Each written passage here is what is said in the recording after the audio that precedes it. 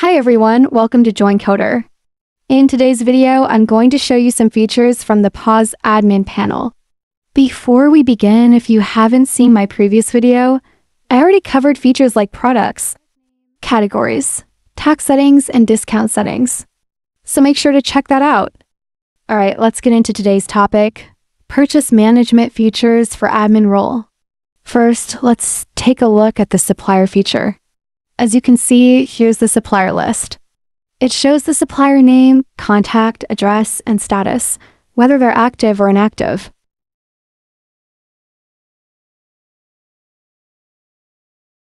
Now, let's go ahead and add a new supplier. You just fill in the supplier name, contact,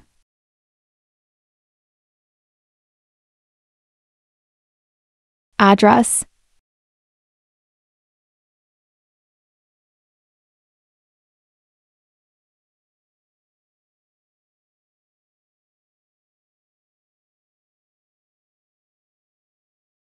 and choose the status. Once you hit save, the supplier will appear in the list.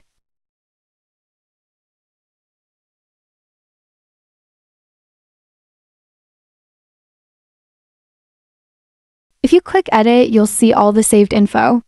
I've also added fields for due amount and paid amount, which I'll explain in just a moment. Now I'm going to mark the supplier as inactive and click update. If the paid amount isn't filled in, I need to enter 0 before. Updating again.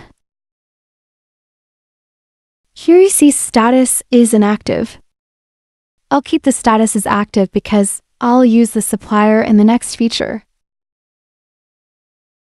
If I try to delete, it asks if I'm sure, just to avoid any mistakes. I don't want to delete it, so I'll go ahead and cancel. I can also search for suppliers by name.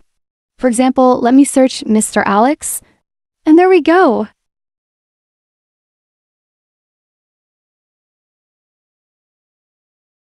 Next, let's move on to the purchase information section. When I add an ingredient, it shows up in the purchase items list. Let's add an item, say, coffee. I'll select the unit kilogram or package, enter the quantity and cost price, then click Add Item. The item appears in the list, and the system automatically calculates the total price. If I want to remove any item, I can do that from the Actions section. I'll go ahead and add a few more ingredients now.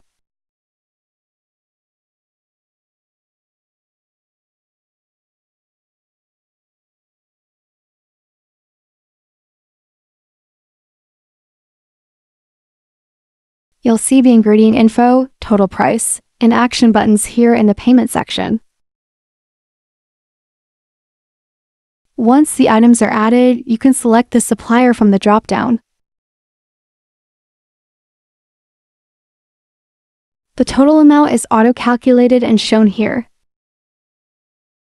Then you can enter the paid amount. For example, if I pay $51,000, it's considered paid. If I pay $21,000, it's marked as partial. And if I don't pay anything, it's marked as due.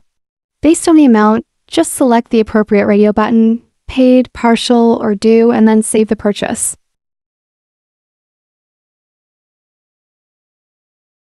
After saving, if I want to update or check how much I need to pay a supplier, I just go back to the supplier info, click edit, and I can see the due amount calculated automatically.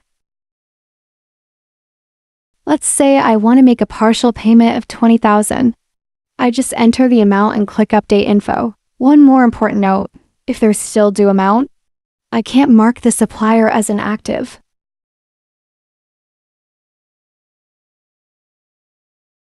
The due amount is updated now. I will go ahead and pay the rest. And update it again. Now let's check. Since the due amount is 0, I can mark it as inactive. To check the reports related to purchases, I go to the Summary Report section. You can filter reports by date. For example, from the 1st of April to 22, and it will show the summary. You can see the info here. total purchase, paid amount, due amount, date, and purchase status. If there's still some due, the status will show as due. If I want more details, I can switch to detailed view. Select the date range again.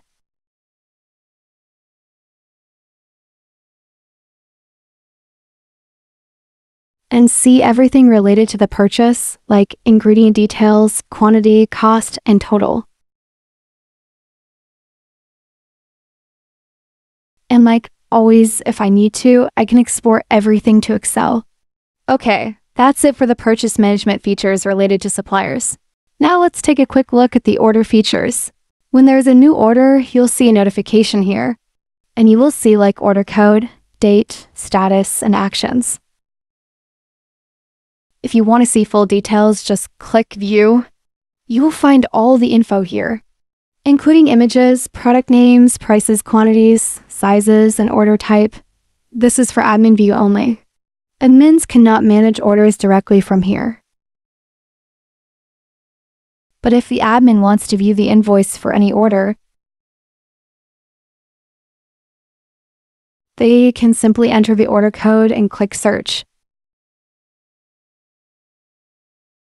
The invoice includes the cashier ID, date and time, order code, payment type, for example, cash, and detailed order info like product name, quantity, price, discount. In the previous video, I explained how discounts work and how to add rates to the items. I also covered tax settings, so feel free to check that out if you're interested. Now, let's continue. It also automatically calculates the tax and shows the net amount. For example, if the total is $6,930 and I paid $7,000, the system will calculate the change as $70 automatically. If I want to print the invoice, I can just click the print button. This is the same layout as the payment slip, and it'll print out when the printer is connected.